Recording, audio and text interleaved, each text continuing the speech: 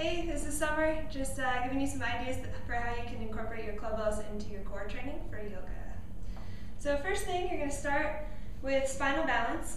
Just keep your clubbells long on the mat, and then place your palms flat on the earth. So regular spinal balance, you send your right leg back and your left arm forward.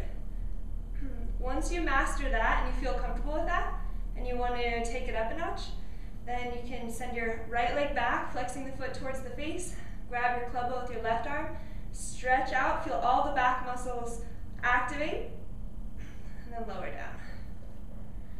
Same thing on the opposite side, left leg back, flex the foot, right arm reaches out, holding the clubbell, and then slowly lower. Another core exercise would be spinal twist without the clubbell. So you're inhaling your right hand up, coming into a spinal twist. You can reach your hand behind your head and then extend. Same thing on the opposite side.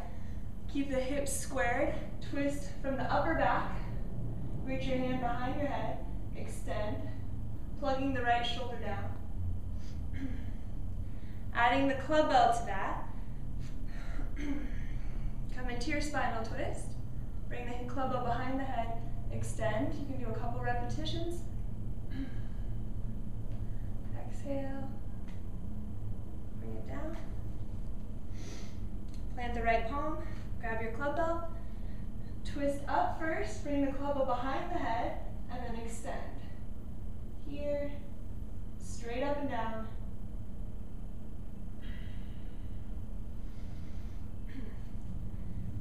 And cat and cow. Exhale, tuck the pelvis, lift through the mid-back. Inhale, belly down. Exhale, knee, belly in. You're going to add a knee to it, so knee to chest. Inhale, up. Exhale, knee to chest. Inhale, up. Switch sides. Left foot comes up. Exhale, round. Inhale. Exhale. Now adding the clubbell into that, you're going to stand. Bring your clubbell into guard position. Balance on your your left leg. Inhale, bring the shoulder cast up and bring the foot towards your clubbell.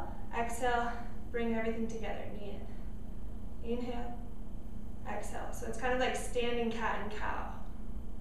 Getting a little bit of extra spinal articulation and then tucking the pelvis. Switch sides. Elevate your left leg. Inhale, up and back. Exhale, draw the pelvis in. Inhale, exhale.